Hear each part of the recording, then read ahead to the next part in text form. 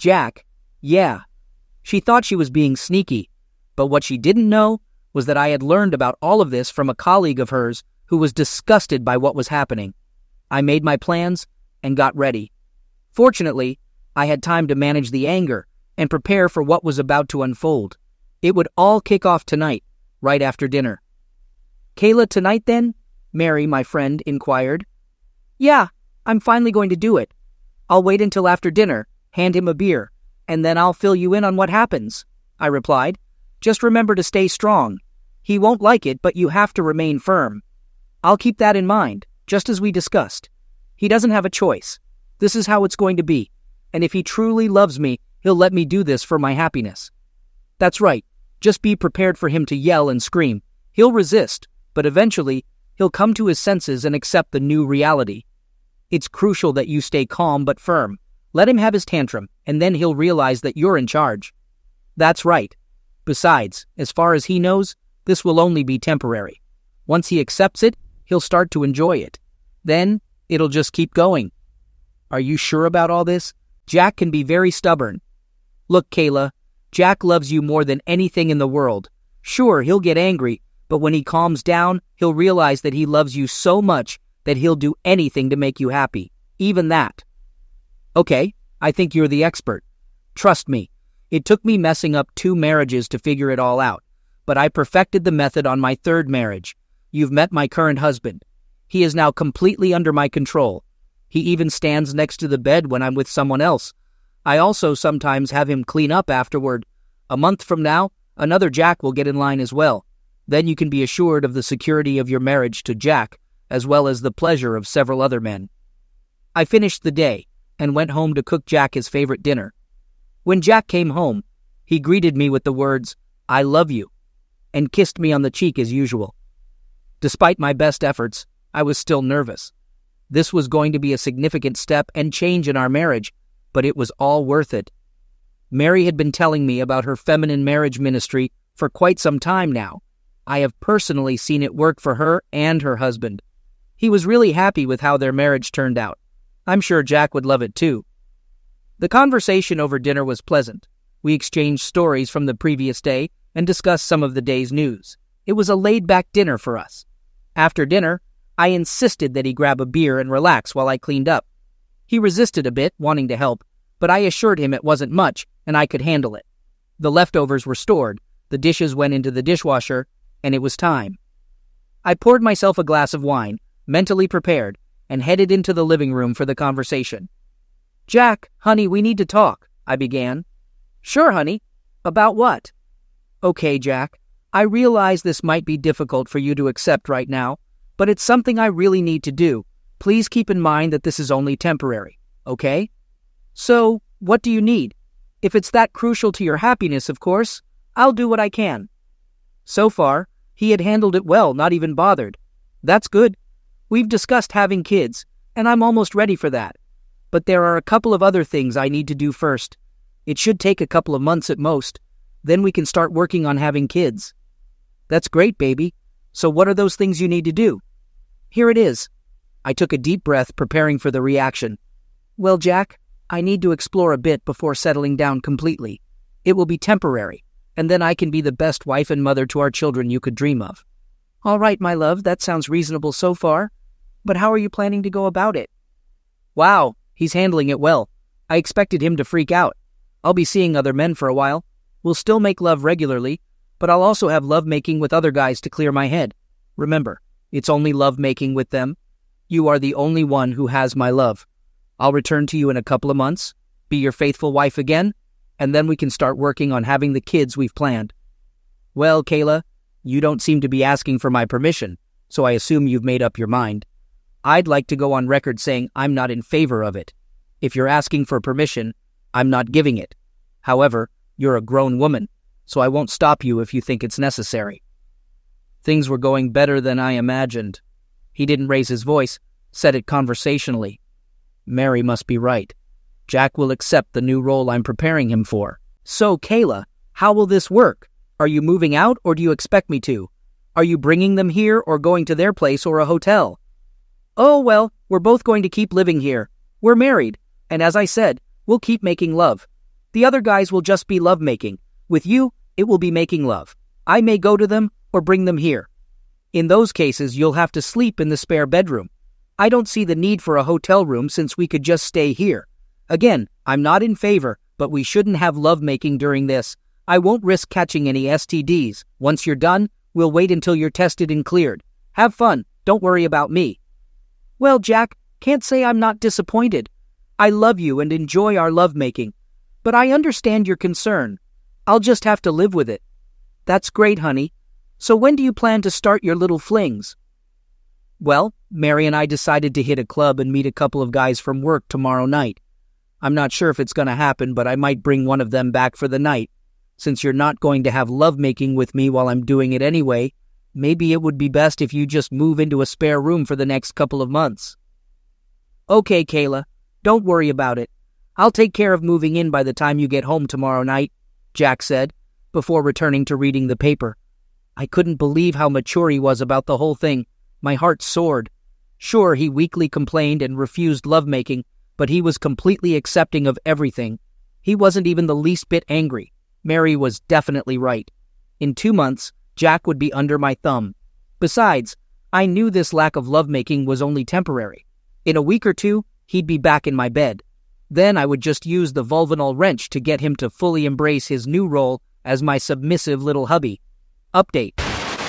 Hi, Mary, it's Kayla. Hey, girl, so how'd it go last night? Oh my God, you wouldn't believe how mature Jack was about everything. I expected him to go nuclear, but he didn't even raise his voice. He was just so calm and accepting of it all. Wow, that's great. I told you he'd comply. Do you think you'll be able to convince him to watch tonight? I doubt it. In fact, I don't think I'll even suggest it. He said he'd refuse to have lovemaking with me while I'm with someone else. I'm sure that won't last long. After a week or two of using his hands, knowing he has a beautiful woman by his side, he'll be right back. That could be a lot of fun. Since he refused to touch me, I just went ahead and made him move to the spare room. He's packing his things now.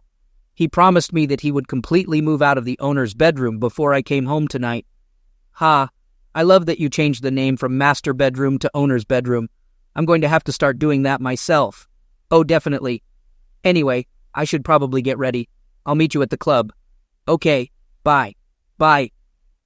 Later that night, Jack had made pretty good progress on boxing up all the stuff from my bedroom. I wasn't sure why he really needed to pack when he could just carry armfuls of stuff down the hall, but he explained that it was better that way. It would be less walking, and he could go through everything and leave the things he really didn't need in boxes to get rid of.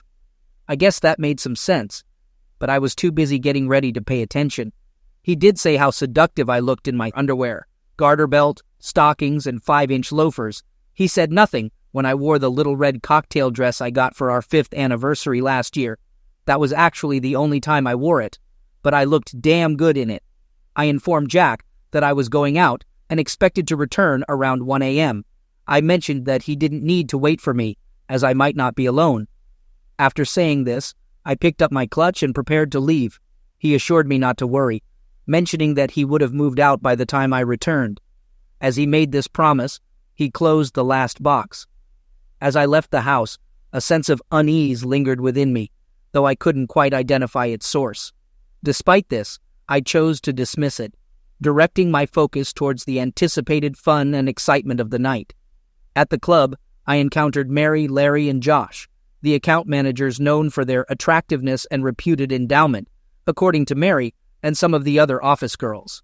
While Jack was moderately endowed, the thought of experiencing a considerably larger member intrigued me, with the added expectation that they knew how to use their assets effectively. In the midst of conversation, Mary asked about Jack's move to the spare bedroom when our first order arrived. I confirmed that he had completed packing and assured me of being entirely moved out by the time I returned. Upon sharing this information, Josh questioned if Jack had indeed made such a statement.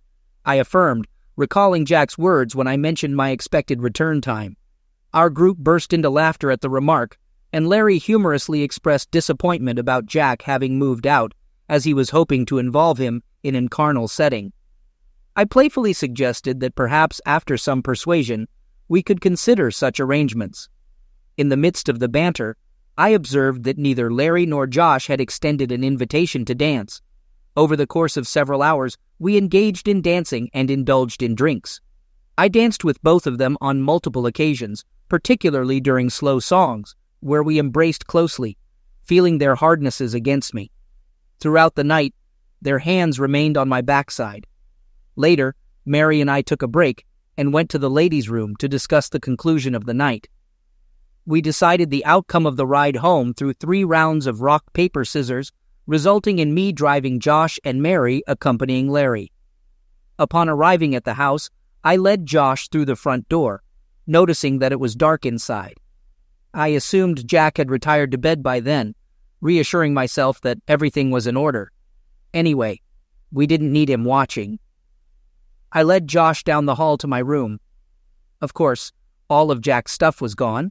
Maybe I should reward him by offering him a hand job. There would be something to think about later.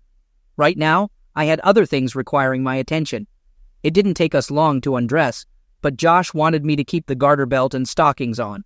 I'd lost my thong a couple of hours ago, unsure if it was Larry's or Josh's. It didn't matter. I made enough money to buy others. The next 2 hours were sheer bliss. We started with start position, then switched to another one to avoid exhaustion too quickly. We finished that round with cowgirl. After a brief rest, I enjoyed when he spanked my ass while I rode him. Maybe I'll let Jack do it on his birthday or our anniversary, but it wouldn't happen again. I'd save it for my other lovers. We ended up in the shower before going to bed, and again when we woke up the next morning. After that, Josh had to leave for his wife and kids. So I put on my robe and went to get some coffee. I felt a bit let down that Jack hadn't brewed coffee yet, considering it was already past 9 o'clock. Typically, he'd be up for an hour by now. I planned to address it with him later. I mean, would it hurt him to make me coffee and breakfast, especially after I stayed up late? So much for the handiwork I was going to offer him as a reward for moving into the spare bedroom while I was away. After devouring my breakfast bagel, I headed to the shower and got dressed. The warm water did wonders for soothing my sore muscles. Since I had no plans for the day, I opted for my old shorts and a t-shirt. As I was only going to be around Jack, I wore a functional bra and an old pair of regular underwear. Just as I finished tying my hair into a ponytail, the phone rang. "Hey, girlfriend." It was Mary. "Hey, seductive thing. So how was Josh last night? He was amazing. It was exactly as I thought it would be." Speaking of Jack, what was his reaction this morning? I don't know. I'm a little angry because he seems to be asleep. I was disappointed that he didn't make me breakfast and coffee this morning. I was thinking of offering him a part-time job for being moved to the spare room. But now, I don't think so. Yes, make sure he knows how disappointed you are and what you expect from this moment. Continue to be aggressive with him, but make sure you give him small rewards when he does something good.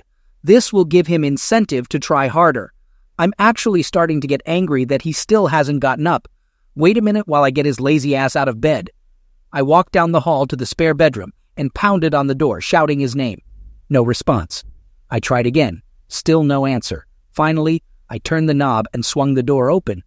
"Oh, crap," I exclaimed. "What's wrong?" Mary asked on the phone. "Jack isn't in the spare bedroom. His clothes aren't even in the closet."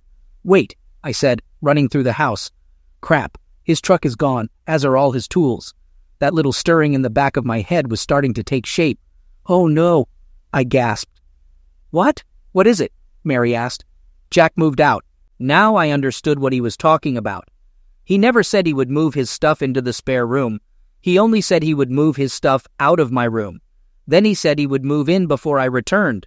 I thought he meant he would move out of my room, but he meant he would move out of the whole house. Crap.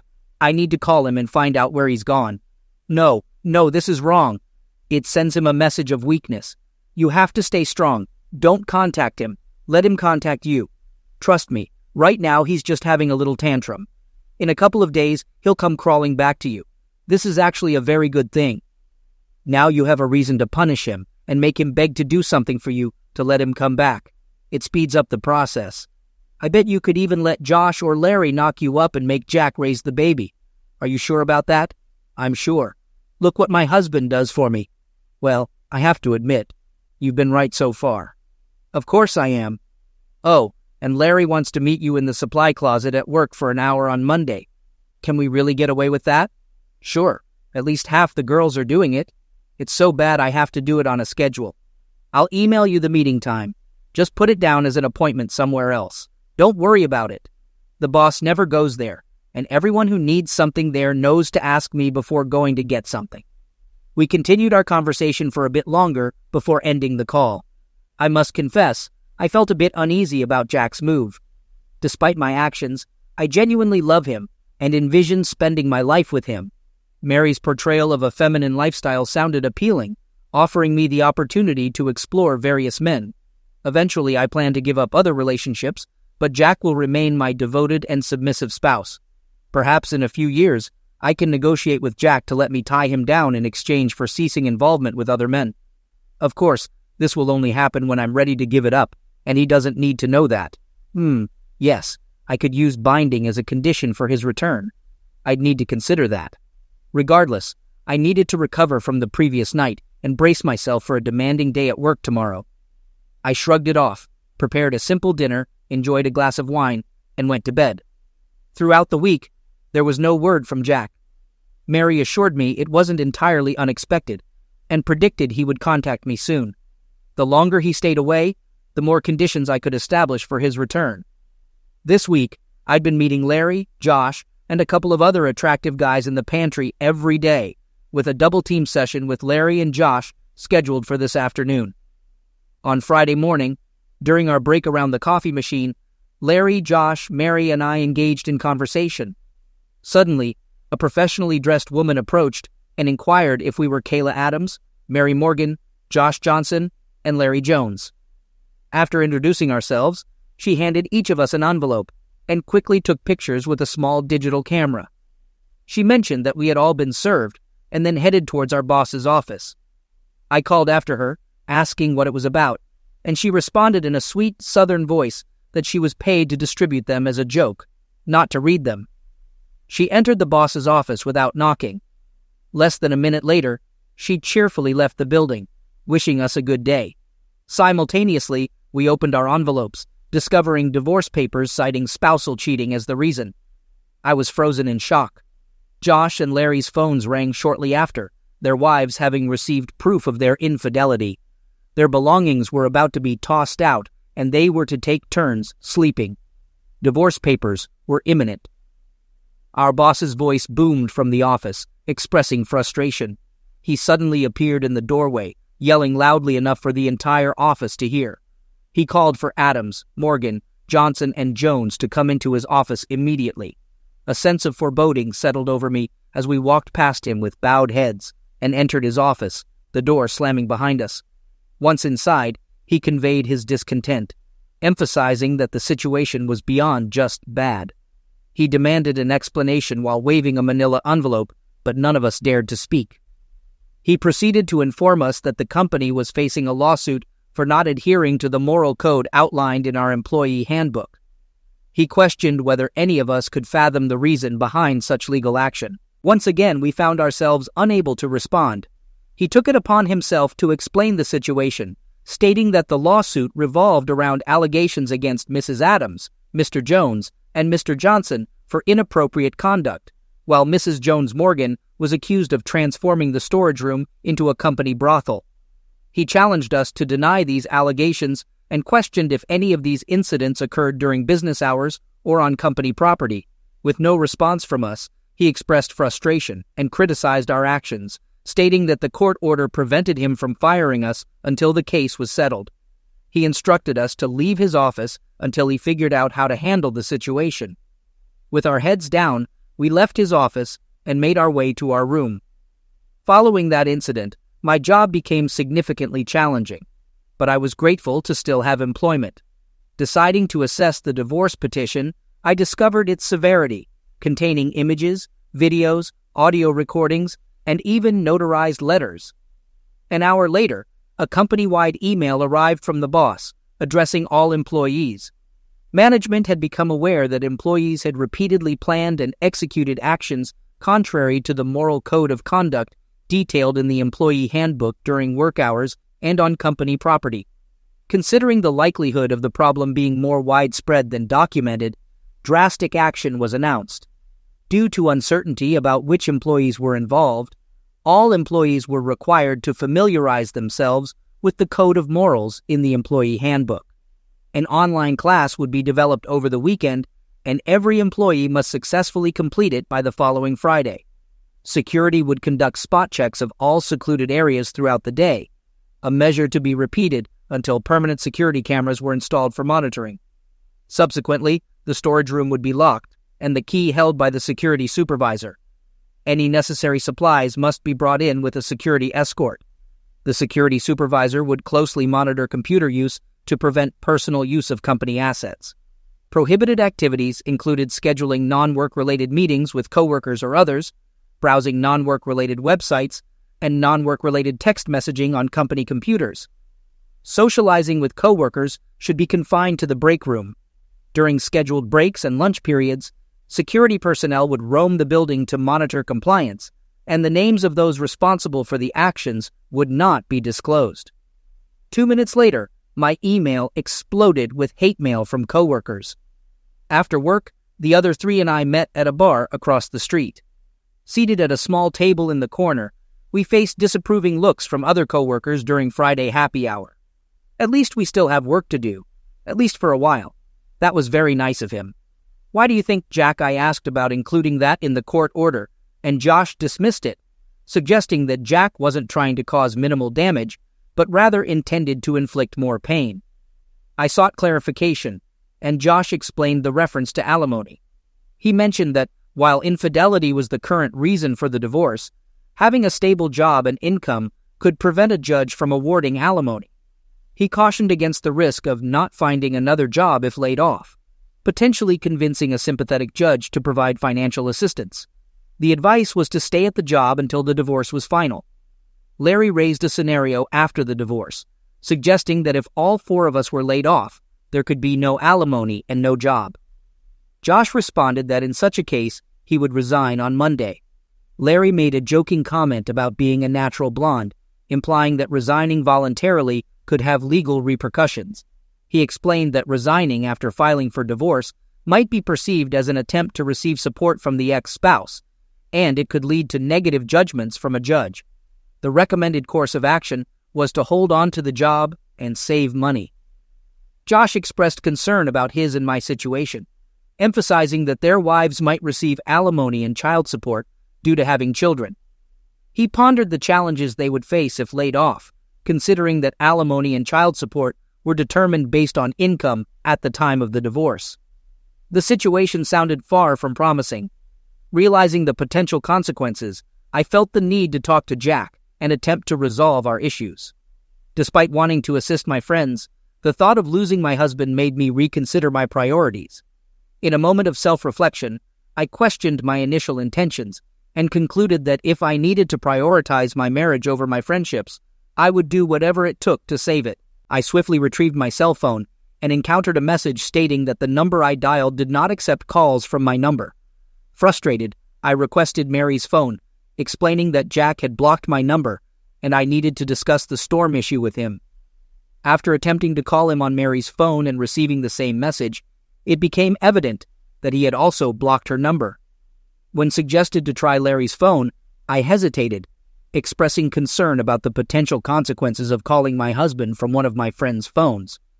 Acknowledging the difficulty in reaching him by phone, I felt a sense of panic, considering that Jack had likely blocked my home and work phones as well. Realizing that talking on the phone might not be effective, I decided to seek him out in person. The urgency to find him and address the situation face-to-face took precedence over any concerns about societal expectations for women in marriage. Reflecting on the changes in my perspective, I recognized that just that morning, I had entertained thoughts of making Jack beg and grovel to come home. Now, the tables had turned, and I found myself uncertain of the roles we would play in the resolution of our situation. I picked up my phone and started going through my contacts. Sure enough, at least one of his friends knows where I can find him. Spoiler, none of our mutual friends knew anything. Well, that wasn't exactly true. None of the previous mutual friends who remained friends with me knew anything. The numerous mutual friends who now hated me knew enough. Unfortunately, while they had no reservations about letting me know they knew where I could find him, They defiantly refused to reveal that information to me. I was met with laughter when I asked if they'd give him a message from me. I had just dejectedly finished my last call and fourth drink. That's when Josh showed his intelligence. Yes, it was said sarcastically. Maybe it was just my mood or the result of the differences between how a woman thinks and how a man thinks. Perhaps some of you will think that what Josh suggested was really brilliant. Me? I don't think so. Well, Josh began, since our lives are already messed up, why don't we go to Kayla's and spend the whole night as a foursome? We've already been carnal, so we can take advantage of that and have a night of passion. He thought that was sound logic. Maybe to him, but I'd just received a big dose of common sense. Of course, if there's nothing left to lose, there might be something to think about. Personally, I think Jack and I still have a tiny chance. That tiny chance would evaporate faster than a drop of water on the surface of the sun if I took everyone into the house and had a late-night gathering with them. I politely declined and offered to let Mary take them home. I had a husband I was trying to get back. I tried everything to find Jack. On weekends, I drove around motel parking lots for hours looking for his truck. I drove past all his friends' houses at different times to see if his truck was there. I even tried to follow his best friend. When I saw him leaving his house, hoping he would go to where Jack was, it was all in vain. Monday morning, I camped across the street from his work. Everyone came in, but Jack never showed up. I waited another hour. Still nothing. Even though I was already late for work. I didn't care. Screw it. They weren't going to fire me right now anyway, and I'd still get fired after the settlement, but that didn't matter. I got out of the car and headed for the office. I saw that the door to Jack's office was closed, so I asked the receptionist. If Jack was here, she told me he was gone for 2 weeks. Crap. The boss threw me an angry look when I walked in 2 hours late. I didn't care. All the phones I could have used are blocked. His friends refused to help. I can't even get a message to him at work. I have no idea where he is, so I can't show up on his doorstep. Mail is not an option because I have no idea where to send it. What are my options? Email. He always checks email. I just have to hope he doesn't block my emails. No problem with attempting, Jack. No excuses. Won't waste time trying to provide one. I've contracted the fool's disease. My decision, not blaming Mary. It was wonderful hearing her talk about women's marriage. No idea why I thought there was a chance you'd accept. Should have known better. Sorry for needing a wake-up call, but now I'm awake. I want you to know I'm deeply embarrassed and regret my actions. I understand you may not accept it. Jack, despite my recent actions, I truly love you completely. You did nothing wrong. It was me being an incredible idiot and selfish. Jack, my love, even though I don't deserve it, I beg you to forgive me. I need to come back, and I'm willing to give you anything. I realized the foolishness of trying to create Fel-M, but I'd be thrilled to be part of MLF. Yes, Jack, I'm giving you my soul, and you're just giving me orders. I'll literally do anything to get back to where I belong, with you. I know the definition of anything. Please, Jack, I'm offering you anything. Despite no interest in women, I'd do things for you. Serve you and friends at a Super Bowl party in only a garter belt, stockings, and high heels, if it brings me back to you. If you want me in a certain way, tell me to bend over the nearest chair, regardless of who's watching. Spank my spine cheeks with a leather belt. Tell me when and where. I'll bring the belt. No reason to trust me, but I'll put on a chastity belt and give you the keys as a condition for my return. Had blood drawn for an STD test, results in a couple of days. Tell me where to send them and I'll get them to you. Jack, no matter what happens, you're the best person I've known. I know you'd never intentionally hurt me, even though I probably deserve it. I accept it all, not asking you to forget or trust me again. I'm asking for the opportunity to be yours in any capacity you desire. I ask for nothing more than to come back to you forever, even if I have to agree to a divorce or watch you with other women. I pray it doesn't happen, but I realize it's not my decision. I'm at fault, and I recognize you might want to even the score. Goose-goosey, all that stuff. What about Mary, Larry, Josh, and the lawsuit against my company? Mary manipulated me into agreeing to this plan. Josh and Larry took advantage of that. As you know, I'll be fired once the lawsuit is settled. It's all our fault. Do what you want with them. I'll help if you want. After all, I'm your willing slave from now on. Your loving slave, Kayla. Update. Fortunately, Jack hasn't blocked my email yet. Even more surprising is that he actually read it. No, he didn't take my word for it. After all, I'd already broken the biggest vow I'd ever made, the one about leaving everyone else behind. Since I'd broken that promise, what could make him think I wouldn't break any other promises? All I could do was prove it to him, one action at a time. 2 years had passed since I sent that letter. Josh and Larry faced challenges in their divorces, and all 4 of us were terminated the day after the lawsuit against the company was settled. Eventually, Josh and Larry found lower-paying jobs and moved into a small apartment in a rough neighborhood. Their social lives suffered, and their ex-wives turned the kids against them. I realized both women are now in better relationships. Now it's my turn. Currently, I'm kneeling undressed beside the bed, wearing a chastity belt while Jack finishes. This is my penance. I detailed all of this in a letter. Yes, Jack wanted to test me to see if I would honor those words. If I want him back, I don't have much choice. It was a tough 6 months, but eventually, he eased up a bit. He still makes me do it sometimes, like now, but it's improved.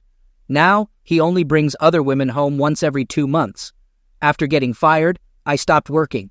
Jack got a promotion, and we managed just fine without my income. I stay home, taking care of our 2-year-old twins. I'm undressed most of the time, though Jack recently said I need to start wearing clothes at home soon. The kids are getting old enough that it feels weird otherwise. Right now, I only wear clothes when leaving the house or when we have guests. I still answer the door undressed for deliveries. I underwent laser hair removal, so I have a permanent landing strip over my genitals. This makes it impossible to hide my Jack tattoo on the right side of the band and Jack tattoo on the left side. Every week, Jack updates the 5 red stripes on my buttocks with a leather strap. Right after the 5th stroke, he removes my plug and engages me back fully as I lean over the couch. I'm not perfect. Sometimes there are more stripes on my buttocks or chest when I mess up, but I genuinely enjoy it. Who knew the sting of a strap-on could cause a bond?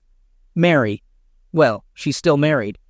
True, she got fired as well, but no one anticipated her facing any significant consequences. Her husband seemed entirely submissive to her whims. She'd easily find another job, and life would continue for her. Life isn't always fair, right? Actually, it is. Harold wasn't the submissive loser everyone believed. Once he gathered evidence, he got furious. I thought I had a tough 6 months, but compared to hers, it was a walk in the park. Deciding he had punished her adequately, he served her with divorce papers. While putting Mary through hell, he quietly liquidated all their assets and safeguarded them. He gave her the house after refinancing it and taking all the equity, then vanished. She lost the house, and all the money disappeared. She found another job, but for half the salary she used to earn.